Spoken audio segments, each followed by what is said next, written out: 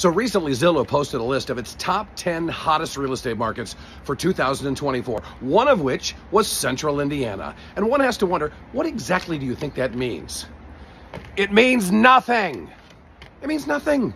This is a person sitting in a shoebox-sized office in Seattle, prognosticating from some paper full of data about which real estate markets are going to be hottest. It means nothing. But that didn't stop thousands of other media outlets that is, and thousands of real estate brokers from posting this link with no explanation or context. It makes one wonder, a company that lost $1 gazillion flipping houses last year is now going to tell me valuations of the top 10 hottest housing markets in the country. Kinda ironic, don't you think? I swear the real estate brokers who have posted this without any comment whatsoever were absolutely giddy when they saw it. Sounds a little bit like I'm going back to your puberty there, and that wasn't pretty the first time. No, they acted like Leonardo DiCaprio the first time he meets a new 19-year-old model. They were so excited. No explanation, just here it is. We're in the top 10, everybody. But who knows what that means? Well, it doesn't mean much.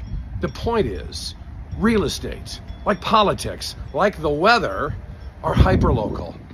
Don't get information about the value of your community and your home from some schmuck on the West Coast. And be very careful about doing business with somebody who claims to be a professional that can't put that information into context with you.